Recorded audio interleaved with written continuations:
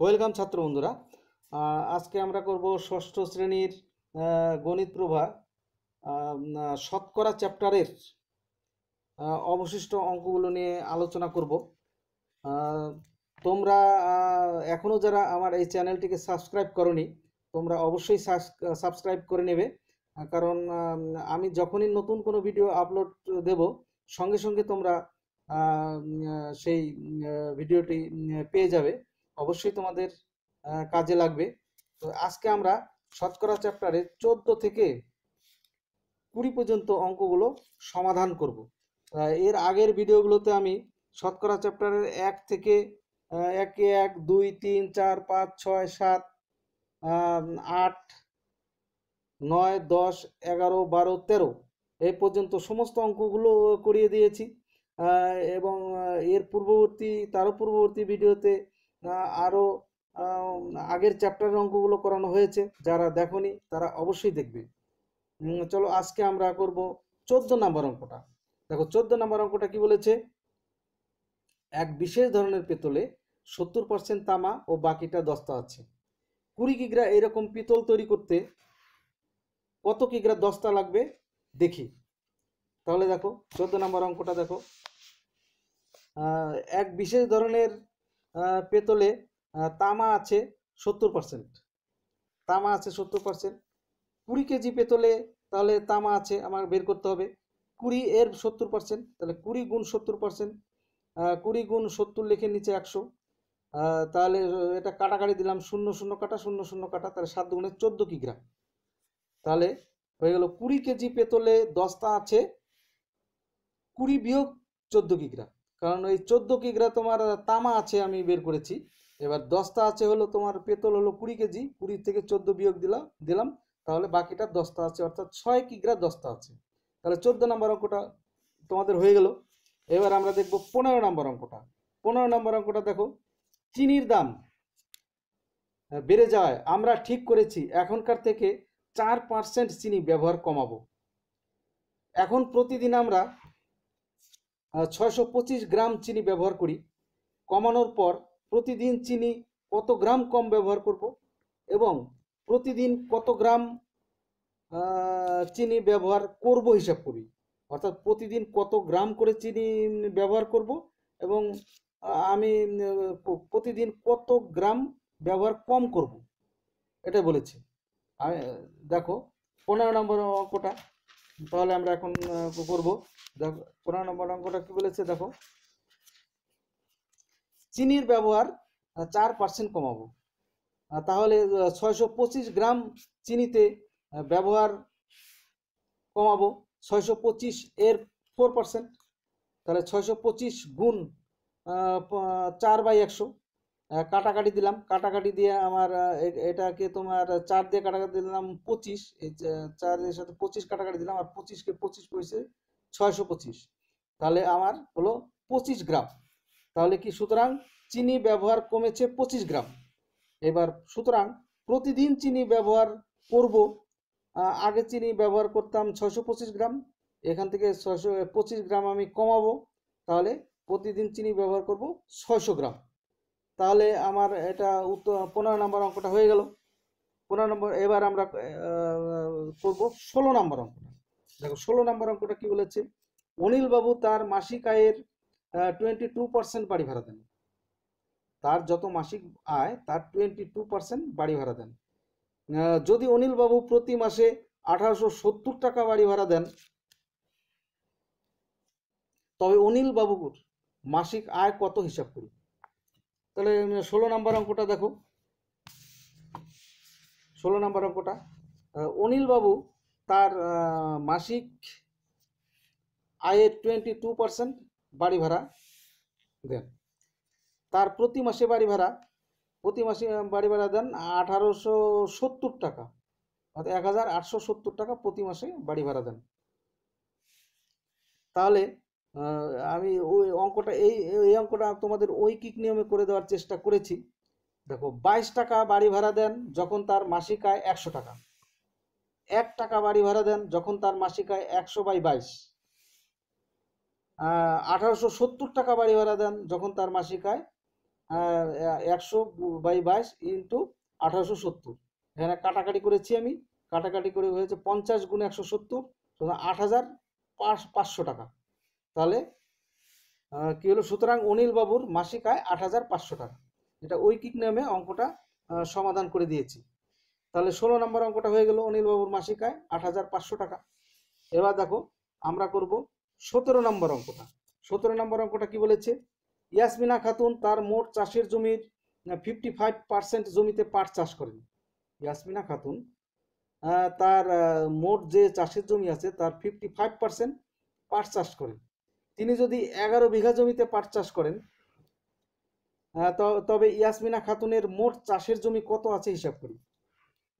17 নম্বর অঙ্কটা দেখো তাহলে। এখন দেখো মোট চাষের জমির 55% জমিতে পাট চাষ করেন, তিনি 11 বিঘা জমিতে পাট চাষ করেন। তাহলে মোট চাষের জমির 55% সমান 11 বিঘা জমি। হ্যাঁ, তাহলে মোট চাষের জমি গুণ 55/11 সমান 55/100 সমান 11 বিঘা। তাহলে মোট চাষের জমি সমান 11 গুণ এটা সমান এটা তোমার উল্টে যাবে গুণ চিহ্ন হয়ে 100/55। এবার কাটাকাটি দিলাম 11 দিয়ে, 5×11 55। এবার 5 দিয়ে 100কে 5 × 100, তাহলে 20 বিঘা, 20 বিঘা জমি। তাহলে কি হলো, সুতরাং ইয়াসমিনা খাতুনের মোট জমি আছে 20 বিঘা। তাহলে আমার কত নাম্বার হয়ে গেল, তাহলে 17 নম্বর অঙ্কটা হয়ে গেল। এবার দেখো 18 নম্বর অঙ্কটা। 18 নম্বর অঙ্কটা কি বলেছে, আমাদের পরিবারে মোট মাসিক খরচের 4,750 টাকা খাওয়ার জন্য ব্যয় হয় এবং অন্যান্য খরচের জন্য 5,900 টাকা ব্যয় হয়। যদি খাওয়ার খরচ 10% বাড়িয়ে অন্যান্য খরচ 16% কমানো হয়, তাহলে মোট মাসিক খরচ বাড়বে না কমবে হিসাব করি। তাহলে 18 নম্বর অঙ্কটা দেখো। 18 নম্বর অঙ্কটা পূর্বে খাওয়ার জন্য খরচ হতো তোমার 4,750 টাকা। এবার বর্তমানে খাওয়ার জন্য খরচ বৃদ্ধি 10%। তাহলে 4,750 টাকার 10% মানে মধ্যে কতটা বেড়েছে, 4,750 গুণ 10%, 4,750 গুণ 10, নিচে 10/100। এবার কাটাকাটি দিলাম 475 টাকা। সুতরাং বর্তমানে খাওয়ার জন্য খরচ বৃদ্ধি পেয়েছে তোমার 475 টাকা। কিন্তু আবার পূর্বে পরিবারের অন্যান্য খরচ ছিল 5,900 টাকা। বর্তমানে অন্যান্য খরচ 16% কমানো হলো। তাহলে অন্যান্য খরচ পূর্বে 5,900 টাকা ছিল, বর্তমানে 16% কমানো হলো। তাহলে অন্যান্য খরচ এখন কত হলো বের করতে হবে। তাহলে বর্তমানে অন্যান্য খরচ হ্রাস পেয়েছে 5,900 এর 16%, 5,900 গুণ 16%। তাহলে 5,900 গুণ 16/100, শূন্য শূন্য কাটাকাটি দিলাম, 59 গুণ 16 944 টাকা। তাহলে 944 টাকা আমার অন্যান্য খরচ কমেছে। তাহলে এবার দেখো, সুতরাং মোট মাসিক খরচ কমবে 944 বিয়োগ 475 টাকা সমান 459 টাকা টোটাল আমার কমবে। তাহলে এটা হয়ে গেল তোমার 18 নম্বর অঙ্কটা হয়ে গেল। এবার দেখো আমরা করব 19 নম্বর অঙ্কটা। 19 নম্বর অঙ্কটা কি বলেছে, একটি শহরের বর্তমান জনসংখ্যা 26,250 জন। যদি বার্ষিক 4% হারে জনসংখ্যা বাড়ে, তবে পরের বছরের জনসংখ্যা কত হবে হিসাব করি। 2 বছর পরে জনসংখ্যা কত হবে হিসাব করি। তাহলে 19 নম্বর অঙ্কটা দেখো।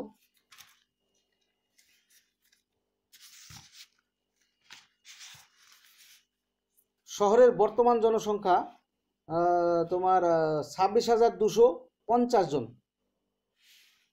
বার্ষিক 4% হারে জনসংখ্যা বাড়ে, বার্ষিক বাড়লো।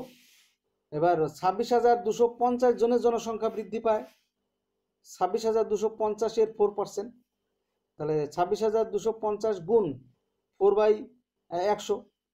এবার কাটাকাটি দিলাম, এই 0 আর 0 একটা কাটাকাটি দিলাম, আর এটা 2 দিয়ে কাটাকাটি দিলাম 5, এটা 4কে 2 দিয়ে কাটা দিলাম 2।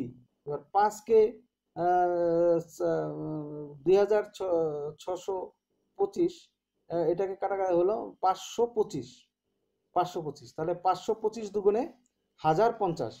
তাহলে বছরের শেষে জনসংখ্যা হবে তোমার শুরুতে জনসংখ্যা ছিল 26,250 জন, বেড়েছে 1050 জন। তাহলে বর্তমানে বছরের শেষে জনসংখ্যা হবে 27,300 জন।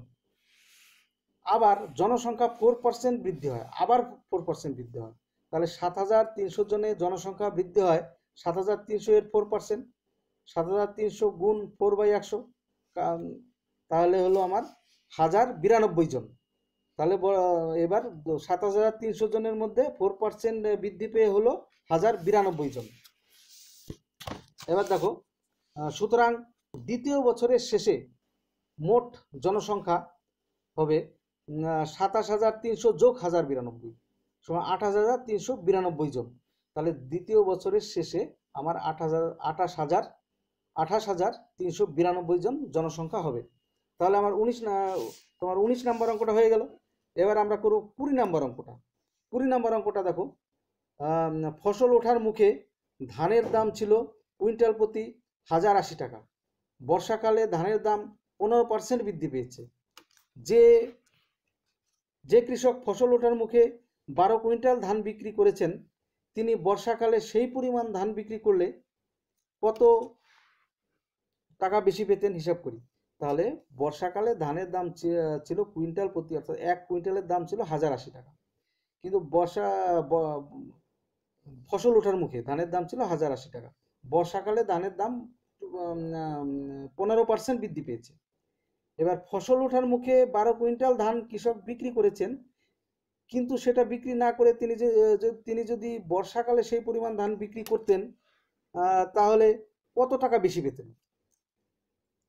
এবার দেখো 20 নম্বর অঙ্কটা। দেখো, প্রতি কুইন্টাল ধানের দাম 1080 টাকা ফসল ওঠার মুখে। বর্ষাকালে ধানের দাম 15% বৃদ্ধি পেয়েছে। সুতরাং 1080 টাকায় বৃদ্ধি পায়, 1080-র 15%, তাহলে 1080 গুণ 15/100 কাটাকাটি দিয়ে হলো 192 টাকা, 162 টাকা। তাহলে মোট ধান বিক্রি করবে তোমার 12 কুইন্টাল। সুতরাং 12 কুইন্টাল ধানে দাম বৃদ্ধি পায়, তাই 1 কুইন্টাল ধানের দাম বৃদ্ধি, বর্ষাকালে 1 কুইন্টাল ধানের দাম বৃদ্ধি হয় 162 টাকা। কিন্তু তিনি যদি 12 কুইন্টাল ধান বিক্রি করতেন, তাহলে মোট বৃদ্ধি হতো 1944 টাকা, 1944 টাকা। তাহলে কি, সুতরাং তিনি বর্ষাকালে ধান বিক্রি করলে 1944 টাকা বেশি পেতেন। তাহলে তোমার 20 নম্বর অঙ্কটা আমাদের হয়ে গেল। তাহলে আজকে 14 থেকে 20 পর্যন্ত সমস্ত অঙ্কগুলো সমাধান হয়ে গেল। এর পরবর্তী ভিডিওতে আমরা পরবর্তী অধ্যায় নিয়ে আমরা আলোচনা করব। তোমরা অবশ্যই দেখবে। তোমাদের অসংখ্য ধন্যবাদ।